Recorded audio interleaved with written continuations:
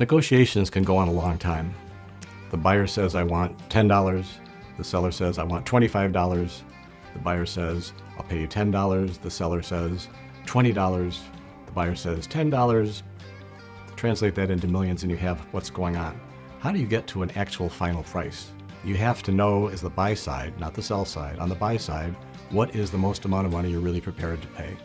In one case, it was $12 million. We could have gone back into the deal room and said, here's our final price, it's $12 million. That would have conveyed the information, but I don't think it would have done anything.